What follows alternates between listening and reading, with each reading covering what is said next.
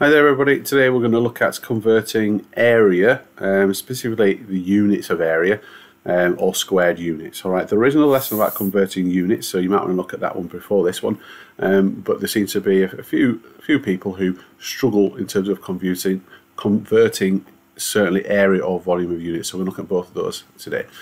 Right, so when you're looking at converting square units, you've got to remember that you are multiplying not just one dimension, you're multiplying two dimensions. So if you have to do from meters to centimeters, then you need to multiply by 100, all right? But if you're doing from meters squared to centimeters squared, because you're talking two dimensions, you can multiply by 100 in both dimensions, so 100 squared, all right, which is 10,000. All right, so just a bit of a quick tip before we kind of look at it. So obviously understanding the units is important, but a tip for this one, if you're converting to a smaller unit, so if your unit is smaller, then your number is going to get bigger, so you need to multiply. If you convert it to a bigger unit, then obviously your value must be smaller, so you need to divide.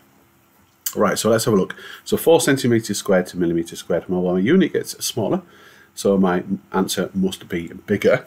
So I'm going to times it by 10, because that's conversion between millimeters and centimeters, twice. So it's going to times it by 100, so it'll be 400 millimeters squared. 7 kilometers to meters squared. Sorry, 7 kilometers squared to meters squared. Well, kilometers to meters, the conversion is 1,000. So I am going to times it by 1,000 twice. So it's going to be 7 million.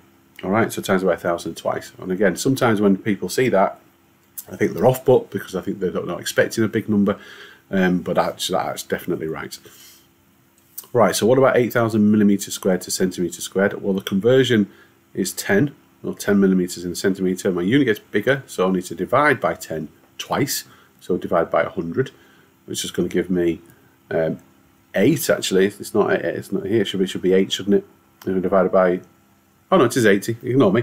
Yeah, divided by 100, so it's going to give me 80. So that's absolutely right. And then 1,400 centimeters to meters squared.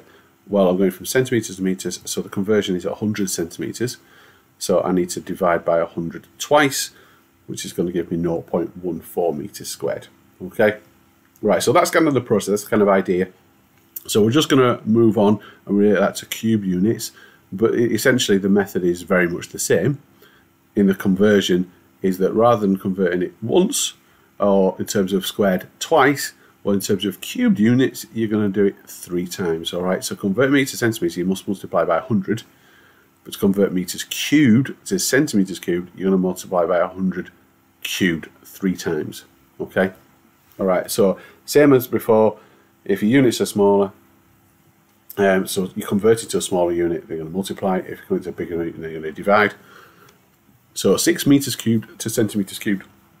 Well, your unit is getting smaller, so you're going to multiply, and you multiply by 100 because that's a conversion. So you're going to multiply by 100 3 times.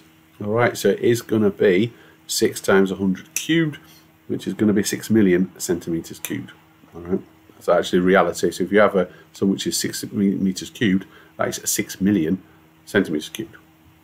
So 4.2 kilometers cubed to meters cubed. Well, this is going to be big, isn't it?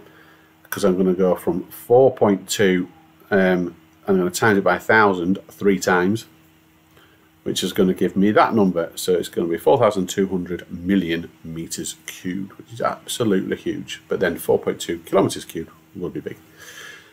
The other way around, so 3,000 centimeters cubed to meters cubed. Well, my unit is getting bigger, so my value must get smaller. And the conversion is 100, so I need to divide it by 100 3 times. So it's going to be 0.003 meters cubed, so it's obviously getting quite small. And then this one, well, I've got 83,000 meters cubed to kilometers cubed. Well, the conversion is 1,000, so I need to divide by 1,000 3 times, which is going to give me 0.00083 kilometers cubed. All right, so that's it in a nutshell. So by all means, if you feel obviously you need some practice, and there's no harm in doing that, please go to maths-school.co.uk, and there's obviously a bunch of questions on there for you to have a go at. And please make sure when you're looking at square and cube units that you concentrate very, very carefully in terms of how many times you times or multiply something by. Okay, thanks for listening.